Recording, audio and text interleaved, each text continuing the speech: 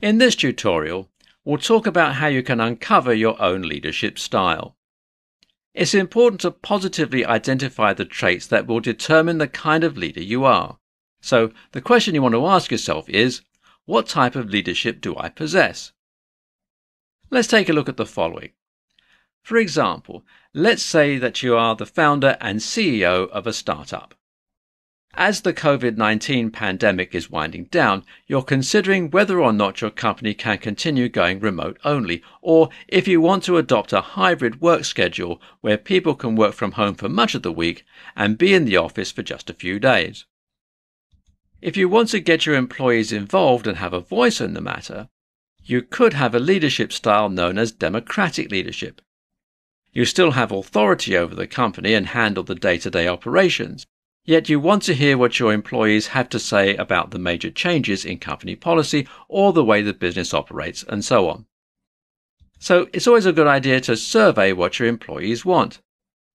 Are they happy with the remote setting? Would they be fine with a hybrid work model where they can spend at least one day a week at the office?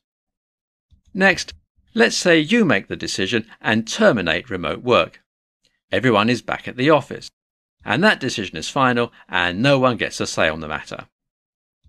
This is an example of autocratic leadership. This is common in certain industries such as the government or the military. You either follow those orders or you will be punished. Now, this may work in some industries, but in a majority of the business world, this can be a type of leadership that isn't going to win over too many people. The next leadership type that we'll be looking at is a complete 180 of autocratic leadership, but is different from democratic leadership. If you're someone that places your trust in employees to get the job done without any kind of guidance, you may be a laissez-faire leader. This is also a leader who trusts the employees to make most decisions. However, when it comes to the decisions vital to your company, you still have the authority to make them. But again, you may want to defer to that aspect of democratic leadership and let employees in on what could change. If you are a leader that wants people to be happy on either side, you may be a diplomatic leader. You possess a trait where either party is happy and negotiation is involved. If you are excellent at solving problems, this might be the kind of leadership that will be right up your alley. But problem solving should be a skill for every leader.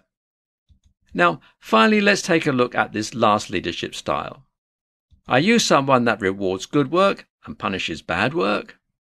If so, that's transactional leadership. You give them something in return for the work that they do, whether that's good or bad. It's a straightforward kind of leadership that works in plenty of industries and is prevalent in pro sports. If you're a star baseball player that hasn't hit home runs or continues to make errors when you're an outfielder or a baseman, you're going to get benched. If you perform well, then you get more playing time. Make sense? We hope this tutorial has been helpful, and I encourage you to take time to think about what leadership traits will match the style that best suits you. For more free educational content, visit learnforfree.biz. Content produced and distributed by AllSuperInfo.